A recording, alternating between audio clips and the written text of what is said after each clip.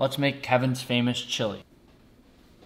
I'm serious about this stuff.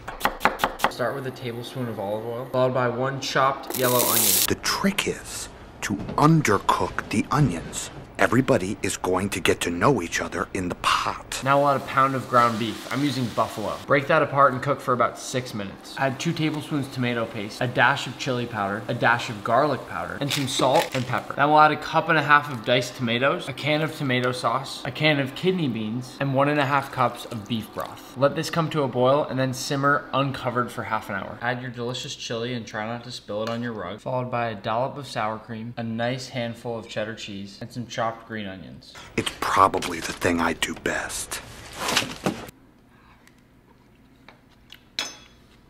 That's really yummy.